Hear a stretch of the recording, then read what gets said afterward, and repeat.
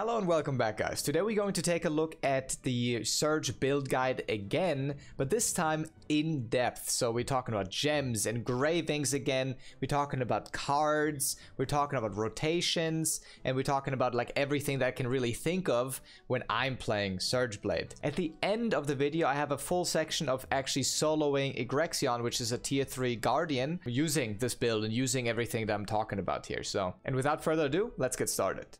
So before we talk about the actual Surge engraving, I just wanted to quickly mention stats and, combat stats, secondary stats, and what you should prioritize here and why you should prioritize it. So right now, as you can see, I have 362 crit and 1161 specialization. Now, crit is obvious. I mean, crit chance is important, especially if you have a big hitting ability like Surge, but specialization is a little bit more confusing to people. So let's look at this. First of all, this increases the Surge skill damage, which is obviously very important. On top of that, the blade art meter recovery through attacks is increased, which means you generate more meter the more specialization you have, which on Surge Blade isn't that useful in itself, but it has its uses still. On top of that, you also get more skill cooldown reduction and more awakening skill damage while you have more specialization. Especially the skill cooldown reduction here is super important, because it allows high cooldown abilities, like for example Moonlight Sonic, like for example Soul Absorber, to be up way more often. So specialization is your most important stat, and crit is your second most important stat. On top of that though, there's one thing that is also quite important, and is which accessories you actually pick for this. So what I do is getting a necklace with crit and spec, and every other accessory is specialization. Now, why do I do this? It's actually quite simple, because of the pet buff. You could obviously run a little bit more crit, but that will mitigate a little bit of the pet buff benefit. And what do I mean by that? If you go to your pet inventory, you can see two different stats. One is a defensive one, which is irrelevant here, and one is the specialization one. This 10% specialization actually applies directly to your equipped attributes. What does that mean? That means if I unequip this, or if I dismiss this pet now, as you can see, currently I'm at 1161 specialization. I lose 10% of that. So the more of that stat that you have, the more your pet actually buffs the stat. And that's why you always want to have the maximum amount of spec possible. Obviously, some crit would be nice, but we'll get into that in a second. So now for people that are very new to Blade, if you activate your identity once, well, let's use an ability first. It will give you the cooldown reduction, and it also gives you a buff depending on how many balls you have. Now the thresholds are very specific. Once you filled out one ball, you will get the first threshold. Once you entirely fill out the second one, you get the second threshold. And in this case, I filled it out completely and I get Death Trance level 3. So this one gives me movement speed, and attack power. This is very important, as this buffs everything of your class, not only your Surge buff. And now if I activate this again, it obviously does a big slash, and it's also a back attack, so keep that in mind. That will be important later on. Okay, let's talk about the Surge engraving first. So basically how this works is, when you activate your identity buff once, with the Death Trance we just talked about, you can then start stacking a buff that stacks up until 20 and also has an internal cooldown of 0.4 seconds. That's important to note, because if you're using too many abilities at the same time, or you're having too many hits at the same time, it will not stack faster. It will only stack once every 0.4 seconds. So overstacking abilities will actually get rid of some of the stacks that are possible. Now that I have 14 stacks, I activate it again, and that will now have buffed my Surge. As you can see in the buff window here, for each stack, this increases the damage of that second activation of your buff by 7.5%. Now, that being said, the entirety of Surge is kind of based around using all 3 death orbs, or all 3 death trance orbs of your identity, to stack this as far as possible. There's a lot of tricks to this, and a couple of things that you should keep in mind, but that's the general gist of the idea of Surge Blade. Basically stacking a lot of hits while you're waiting to get up until 20, and then reactivating it for a huge chunk of damage, right? Now, a lot of people are confused if you should even go further than level 1 on this. Level 1 Surge is fine. If you have more, if you have higher priority engravings, then level 1 Surge can be used. Overall, I would still consider getting level 3 though. I think it's actually really good because this actually gives you an attack power buff. Now I'm at level 3 Surge, so let's see what that looks like. So now it says in the buff window, outgoing damage of Deathblade Surge is the same, but you get 1% attack power per stack. And that applies to everything, by the way, not only to your Surge. So you're basically buffing your entire class. And one more quick mention, just so you know, because a lot of people also get confused by me recovering my balls really quickly. Depending on how many stacks you have, you also recover your identity back up. And that's why I said earlier, the identity meter gain for this setup isn't as important. So for example, I have 20 stacks right now. If I reactivate it, I will get all of those stacks back and have full 3 death orbs again with a death trance aura level 3 as well, because it was fully stacked up, right? So with that being said, there's a lot of strategy in optimizing this, and there's a lot of different approaches. Some people say you have to stack it up until 14 stacks. Some other people say you have to max it out. My recommendation is, as long as you can get at least 14 stacks, you're doing pretty well. But getting to 20 stacks is the optimal approach. Unless you have all 3 balls fully filled up, you don't get the level 3 Surge buff, which is 10% attack power and 5% bonus attack speed. Obviously though, bosses move a lot. Bosses have mechanics that make them immune to damage. Bosses just, do things that you don't really expect sometimes. So for consistency's sake, as long as you have more than 14 stacks, that's not a bad idea to reactivate it. But if you can get 20 stacks, that is the optimal approach, at least in my book. On top of that, this is a back attack. So your spin cutter, vulnerability, open weakness, synergy, and overall back attack amplifiers are very good on this build. We will talk a little bit more about the stacks in the rotation part of this video, so stay tuned. So now that we have the identity and the engraving out of the way, let's talk about abilities real quick. And this is also ties into tripods and runes. So we'll talk about all of that now. As you can see, my ability setup is quite different than most meta Surge Blade builds, because I think this is better, honestly. I think this is better. I was theory crafting this for a while, and yeah, here we are. There's obviously some changes you can do, and I will mention those very quickly as well. Okay, let's start off with Polestar. You have 2 different options here: weak point detection or orb control in the first row, and the other 2, well, you can't change actually. So you go Vital Pointed and Moonstar. This ability is nice because it's very easy to use, doesn't have very high cooldown, and if you do opt into orb control and you feel like you need more orb generation, this is also a very decent tool to do that on, especially if you put a wealth rune on top of it. I don't have that at the moment. I think on Polestar you could almost play any rune, honestly. Polestar applies 3 stacks if you do it properly, which is nice. As I said, relatively low cooldown and nice ability overall. Has good stagger, is also a back attack, and has tier 1 immunity, so you don't get interrupted in that a lot. Now there's a very quick note of a replacement ability if you don't run Polestar, or if you need a counter, because I would get rid of Polestar if I do need a counter. So I would get on Earth Cleaver, this is a counter. On top of that, this is also pretty good stagger level and has destruction on it, so keep that in mind. On some fights like Valton, you will need this all the time. On most fights, since you're a back attack class, countering isn't as imperative to your success on the class, so oftentimes I don't even use a counter. But if you do need one, take Earth Cleaver instead of Polestar and take it with this setup, or if you need more stagger, take Concussion level 1 as well. Now next up, I want to talk about Death Sentence, because it's also an ability that a lot of people would replace. In my case, I play with excellent mobility, Cold Zone, and Critical Blow, which obviously in the first row you can always also opt into more destruction if you need some. Now Death Sentence is very nice, simply because it has good mobility, decent damage, relatively low cooldown on an 18-second cooldown here, and it also applies a lot of stacks with the Cold Zone. So as you can see right now, this stacks up until level 5 or 5 stacks, which is a lot of stacks for basically no effort. I also played the Bleed rune on it because Bleed is reapplied with each tick of the Cold Zone, so you can have a very long bleed duration. On top of that, a quick mention to Explosion. If you want to generate another stack, I would recommend Explosion as well, because this applies one more stack in the beginning. But the problem with this is that Cold Zone only applies on the second hit, meaning you will have a little bit longer of a delay before the Cold Zone applies. But technically you can generate 6 stacks with Explosion. Also, you lose a little bit of mobility. But later on, Critical Blow also scales slightly better with tripod effects.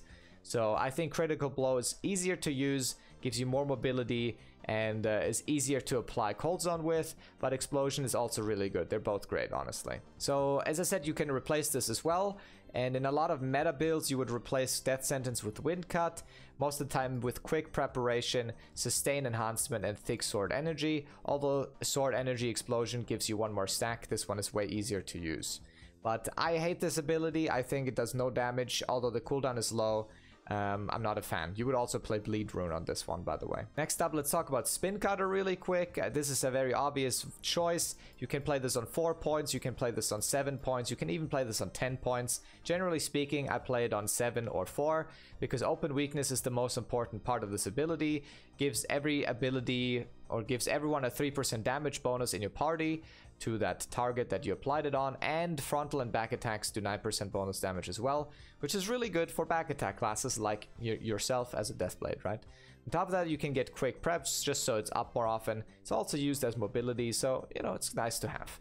Eventually you would want to go into triple spin, but right now with the amount of skill points we have, that's probably not going to be an option for a while. And let's talk about the second mobility ability of Blade. This one is honestly mandatory. It's so important, it's so good. Swift Fingers, Tenacity, High Axle. It just allows you to, you know, move around, get behind the boss. You know, when the boss is frontal attacking you, you can basically use Axle to get behind the boss. So for example, in this case, let's say the boss is attacking me here, you use Axle and you can reposition yourself behind the boss with no problem, and can again opt into back attacking, right? Every ability in this build besides Maelstrom and Moonlight Sonic are back attacks. So repositioning yourself while also having a tier 2 super armor on it is a fantastic tool to just have a smoother experience with Deathblade. Speaking of Maelstrom, it's also a mandatory ability in all builds. If you played Orb Control and Dark Order, you don't really have other choices here. Orb Control is insane because it actually generates more Death Orb meter, depending, like all of your abilities generate more Death Orb meter while you have this active, which is insane. And Dark Order is an attack speed and movement speed buff for your entire party, which is also insane. So always pick this, at least on 7 points. Actually, going any more than 7 points is pretty unnecessary in PvE, so just play it on 7 points.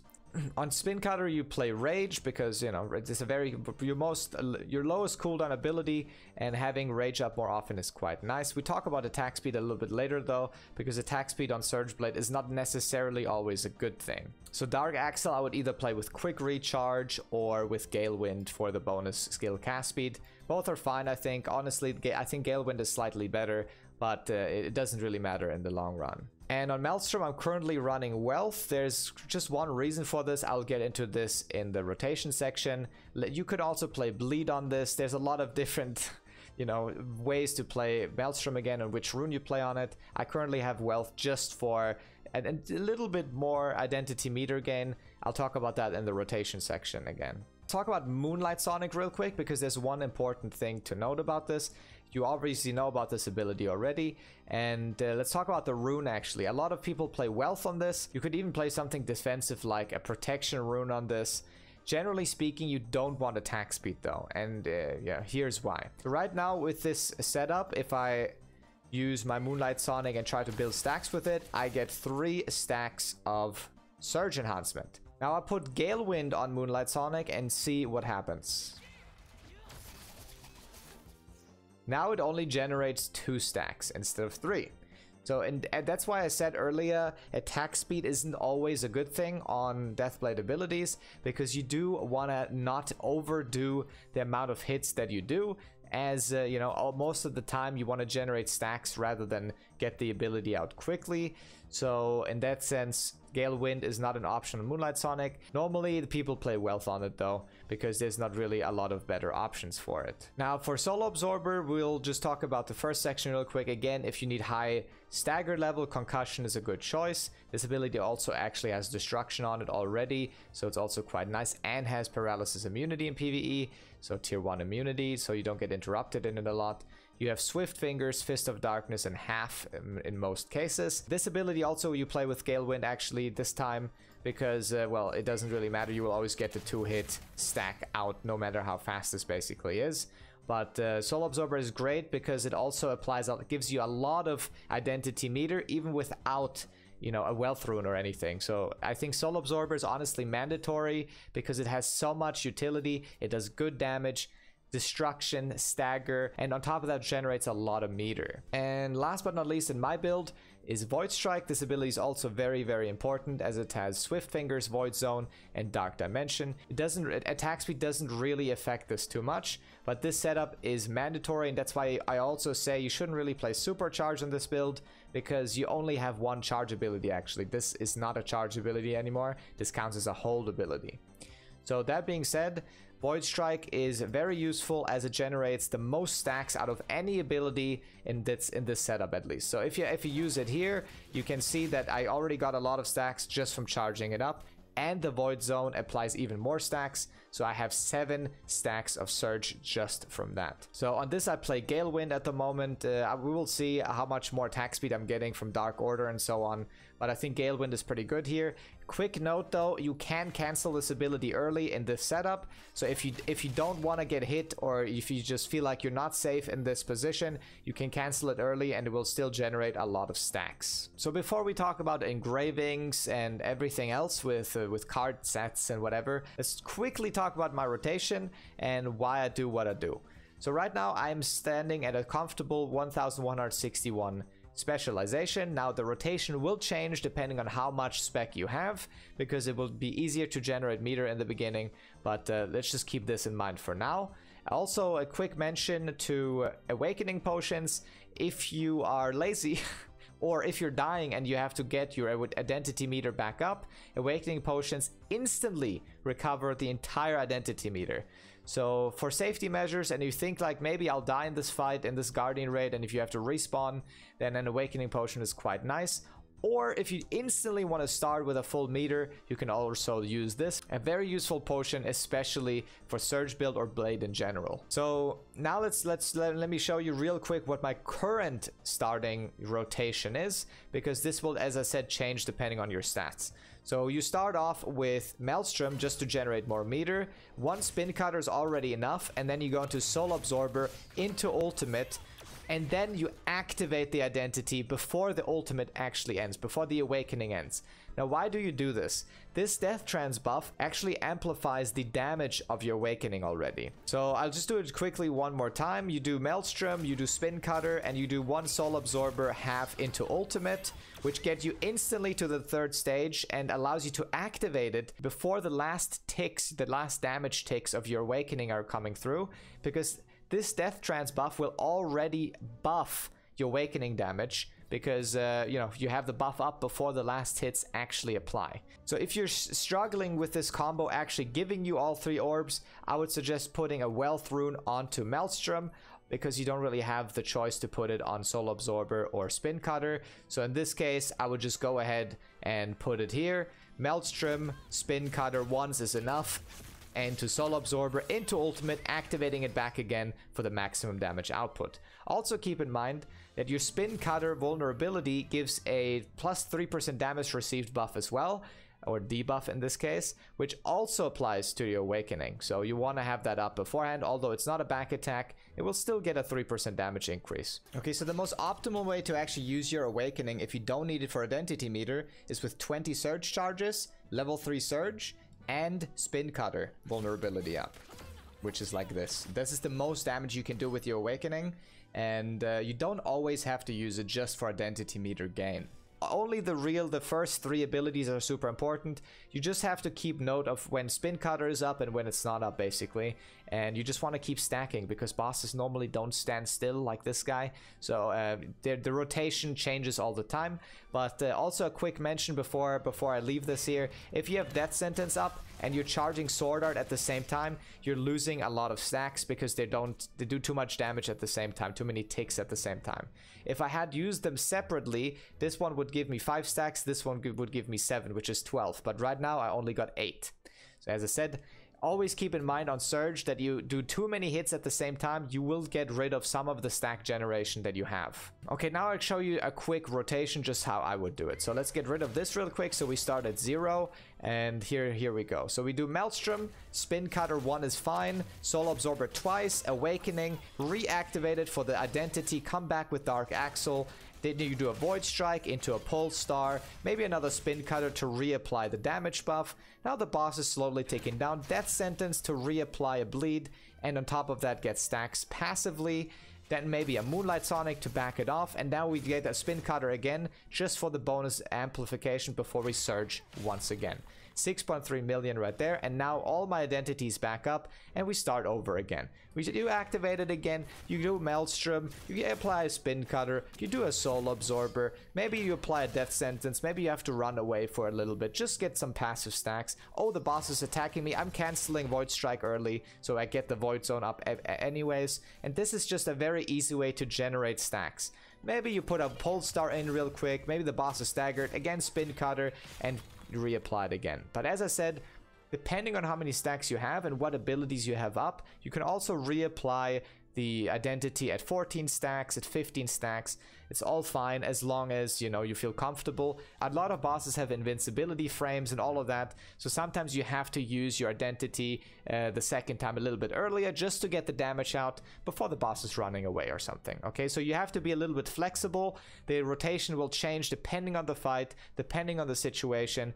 Generally speaking, if you have more than 14 stacks, reapplying the identity is fine. If you want to perfectly play it and you want to have the smoothest experience possible, reapplying or doing the second hit of the identity at 20 stacks is optimal, just because you get the full stack of identity back up, right? And on top of that, if you play higher levels of Surge, you also get way more attack power the more stacks you have. So you want to use the second hit, you know, at 20 stacks preferably. Okay, let's talk about engravings real quick. I'll just probably put up a very quick like priority list. So for me, first of all, we will have Surge level 3. I think level 1 Surge is fine as well. Adrenaline is probably the most important second engraving. You can also run this on level 3 if you don't have enough like points left. Having Adrenaline level 3, Surge level 1 is also fine. On top of that, after that, I would definitely opt into Master of Ambush. This is basically just a flat 25% damage increase to back attacks. Obviously, this is conditional, so not in all cases will this apply, and obviously 2 of your abilities aren't even back attacks either, including your Awakening. But this is a very, very nice and easy engraving to get because there's no negative effects. So even if you have this on level 1, level 2, doesn't really matter, it still gives you a flat bonus damage amount. So Master of Ambush is my third most important one.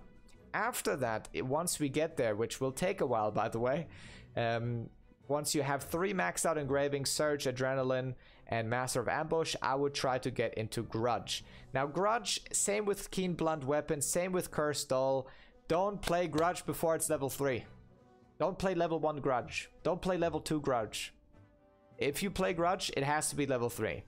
So for example, if you can max out 3 engravings and 1 is level 1, I would probably go Surge level 3, Adrenaline level 3, Master of Ambush level 1, and Grudge level 3. Never play Grudge before it's level 3. Same goes for Cursed Doll, and same goes for Keen Blunt Weapon.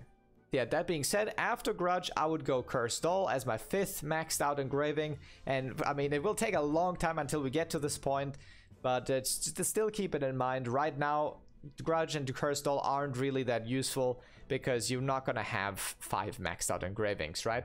But keep it in mind, these are still good engravings, especially if they're level 3, or well, only if they're level 3 actually. I just want to give one quick honorable mention to Side Focus. Now this is basically a macro engraving, which when you type in !! !! ! !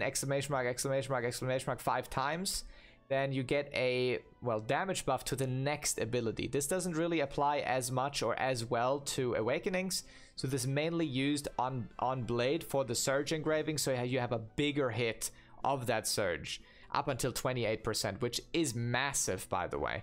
The problem with this is that it only buffs the Surge and nothing else. So, you know, if you can't hit your Surge consistently, especially in very late game content, this becomes a little bit wacky, you know. But overall, this is also a good engraving if you like, you know, really big hits. I'll probably play this at some point as well. Maybe even instead of Cursed Doll or something, we'll see. But this is a fun engraving, a quick mention for Surge Blade that you can use as well. One quick intersection here. What about Supercharge? A lot of people keep asking me, should we run Supercharge on Surge build? Should we not? Is it good? Is it bad? And the short answer is you could play either. But let's just think about this for a second, okay? So first of all, in my build that I obviously showed you before, I only play one Supercharge ability, which is Soul Absorber. So in that sense, I don't really need to run Supercharge. But there's a couple other builds that I do run Supercharge with Surge, and let's just go over that very quickly. So in Void Strike, to actually make use of Supercharge, you will have to play Swift Fingers, Void Zone, and then Dark Explosion instead of Dark Dimension. Dark Dimension, though, gives you more stacks and is cancelable early, so you can get the Void Zone earlier. So now, as you can see with Dark Dimension, I have a lot of hits and I can cancel it early and the Void Zone still applies. Now let's do the same thing with Dark Explosion, and you will see very quickly that that's not the case. So we charge it up. First of all, I can't cancel it early, and it gives way less stacks, because obviously the first few hits don't apply. So that being said, I think Dark Dimension is way better, and if you play Dark Dimension, it doesn't get the Supercharge benefit anymore. On top of that, if we think about Surge Blade in general, Surge is our Surge Identity second activation does a lot of damage, almost the most damage in our entire kit, right? So you running Supercharge does not buff your Surge damage at all. It only buffs the charge abilities, right? And the charge abilities in a Supercharge build are Blitz Rush, Void Strike, and Soul Absorber. So in my case, I only have one charge ability, and the buff doesn't apply to my Surge. So I don't think Supercharge is that great on Surge. It's very good on Remaining Energy, but on Surge, I would recommend not playing it, at least not late game. Early game, it's fine, but late game, I think Supercharge is pretty overrated, honestly. Also, just a quick mention for the skills again, because people are confused with the tier 3 tripods that you should take and shouldn't. It's very easy actually. You just go to your tripods that you're using, hover over them, and you can see the next level of it. Generally speaking, you literally just get tripods effects of the abilities that you're using, of the tripods you're using. Like, there's no deeper meaning behind that. Although, for example, if you go to Death Sentence, Critical Blow actually scales better than Explosion, for example, so that's also something to keep in mind. Now let's talk about gems really quick, although I think gems are also very straightforward. So you have 11 gem slots, and you have 8 abilities plus your Surge ability that you can gem into. This would total out at around 17 gems, so keep in mind that, you know, you can't have 17 gems, you can have 11, so you have to make some choices. For Surge Blade, the choice is very easy because the most important one is the Surge skill. So having a Surge gem at least at some decent level is nice to have, and you know, the most important gem in our kit. You would want damage increase gems on all of your abilities besides Spin Cutter, Dark Axle, and Maelstrom. So you would want damage on Death Sentence, damage on Polestar, damage on Moonlight Sonic, damage on Soul Absorber, and damage on Void Strike. So that would technically be 5 gems plus the Surge skill gem. So you have 6 damage gems at all times, technically speaking. Obviously, as I said, early on the gems aren't that important. Just keep a Surge skill up. The rest doesn't really matter that much. You will be fine clearing all the content.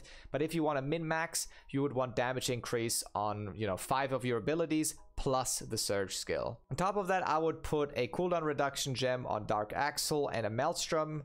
On Maelstrom as well, just for the cooldown reduction, and the rest you just fill out with cooldown reduction gems for your other abilities. But as I said, the highest priority here is the Surge skill, and after that you can work on, you know, getting a little bit more damage on your other abilities. Okay, let me quickly also show you the card sets that I'm working on. There's well, a couple different options, but I'll show you the ones that I'm opting into.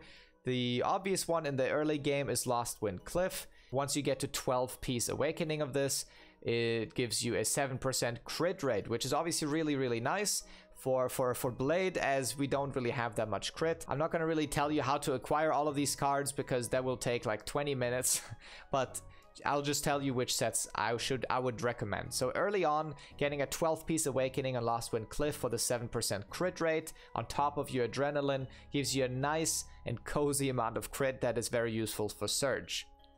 Now, if you go a little bit more endgame, a little bit more late game into this, I'm currently working on Forest of Giants, which is a 3-piece set, which is very good defensively and also gives you a little bit more recovery from your potions, plus the 3-piece set of 3 Umar families, which gives you up to 12% back attack bonus damage, which is obviously in our setup, a lot of our abilities to back attacks, very nice to have.